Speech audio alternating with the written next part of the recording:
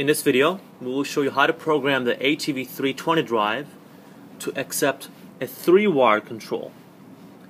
Now, a 3-wire control on these drives means that your DI1 is a normally closed momentary push button stop, and DI2 is a normally open momentary push button start. So DI1 is a stop, DI2 is a start. And from the factory, these drives are programmed as 2-wire, not 3-wire.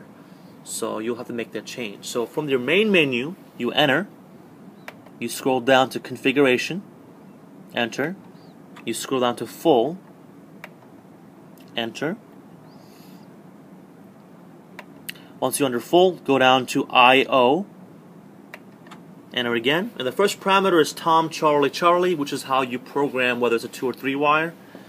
And like I said, from the factory, it's set for 2-wire control. So we need to make that a 3C for 3-wire.